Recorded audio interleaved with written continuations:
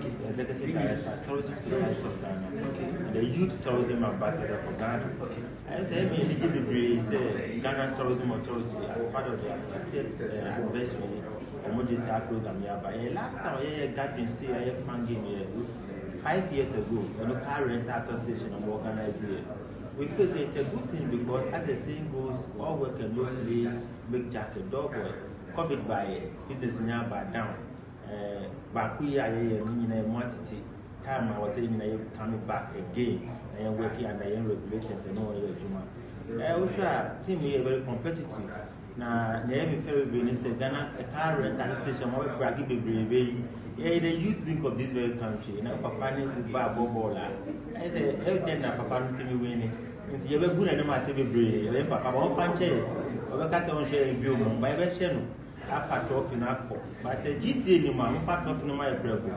I found possibly because you ever win by it'll be as it say, you'll be umbrella, and a phone in umbrella, and from boom, hotel, food vendors, job operators, dressmakers, everybody, all your business, related, become have fun and find selling Ghana to the world.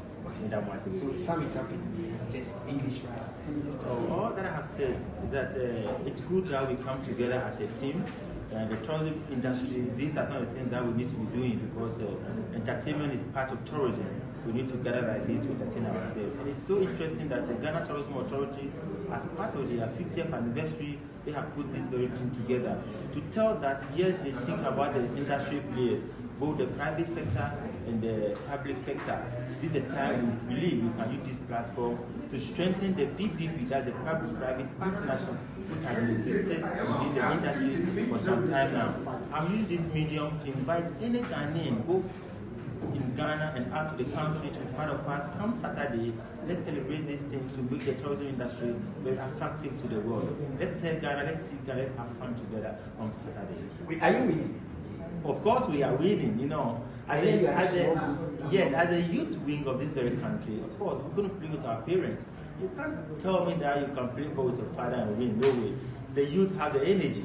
The youth have everything. So I'm just challenging Ghana Tourism Authority that if they could even give the trophy to us and whatever cash attached to it, they should give it to us today to go and put it down or even enjoy it. Because we have won already, you know.